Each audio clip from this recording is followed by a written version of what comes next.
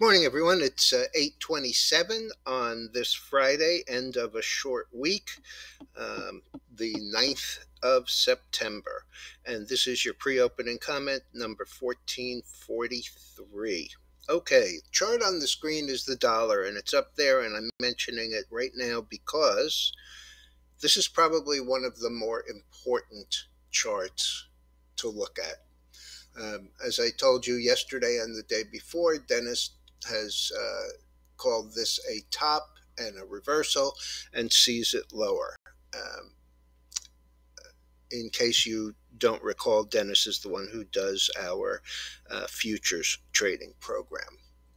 And I see it the same way. I'm not sure if it's going to hold. We have seen this before. Recovery high, reversal, down. This is a move from roughly $1.05 back to $1.01. So, okay, this one was the same setup and moved from $1.09 down to $1.04, also about a nickel. This one is from 110.78 to today's low 108.35. So if it follows the others, we'll have some sideways and lower action and probably get to this area of breakout, followed by a test down in the area of about 107. The reason that this is so important is because there are so many products that are that we focus on that are only quoted in dollars. Oil is one, and oil bounced off yesterday's lows and hasn't really made a huge run, but it is back over 85 after trading down to 81.20. Now, I can't tell you that there's not going to be supply here at 86.50 to 87, even all the way up to 88. But it is an interesting bounce. Also, nat gas has bounced a bit. The gold, which has really been pounded lately, is also up $10.80. It's, it's in a trading range right here. But it is constructive, just like it was constructive here when we went from 1700 to 1820 in 3 weeks. So we have a slightly higher low down here at 1699. In order for me to see this with a change of direction, I'd have to see this purple line, the 5-day, going through the 20-day back to the upside. Other markets that we can look at, the soft market, coffee up, sugar up, cocoa up. So those are all international commodities that are traded in dollars. So we're showing down 60. Bitcoin, by the way, up almost 1,800, and Ethereum is up 61. The bonds are just up 7/32, so about $0.25. The futures have been hanging around the up 200 level in the Dow.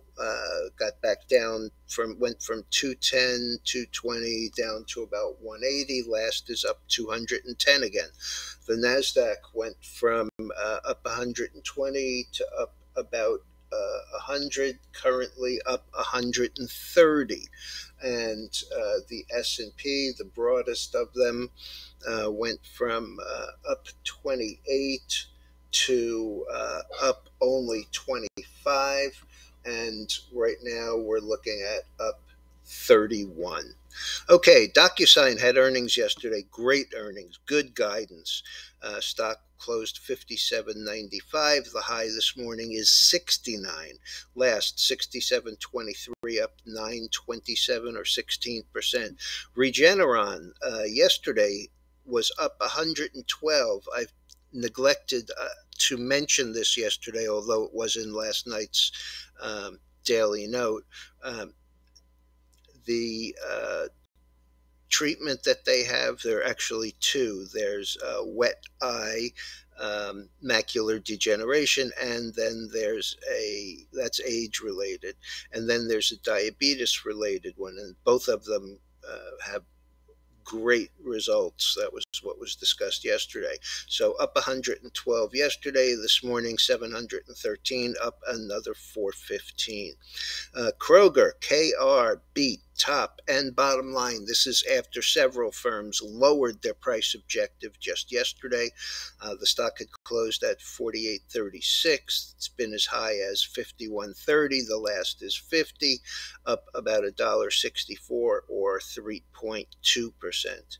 And our mostly senile president is going to the groundbreaking today in Ohio for Intel's new foundry and plant. This is kind of strange because here's what I don't understand. We, the taxpayers, are going to enrich the shareholders of Intel as part of a $250 billion chips bill. Yes, I know we need to be less reliant. Yes, I know that it puts us at a national security risk. But we're paying for it.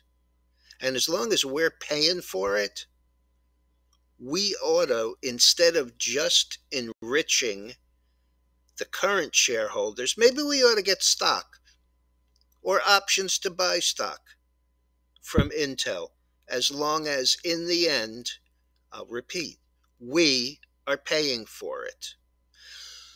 Okay, I'll get off my soapbox and tell you that Asia and Europe are both up. As I said, the dollar's down. That helps commodities, and it's been a short week. Seemed like we jammed a lot into it. Oh, and by the way, the comments that I made on Sunday night about the S&P having an upside of in the neighborhood of 40.50. Today's high so far, 40.37. With the last of 40.36 3/4, up $31 in the futures. Have a good one. I'll be back Monday.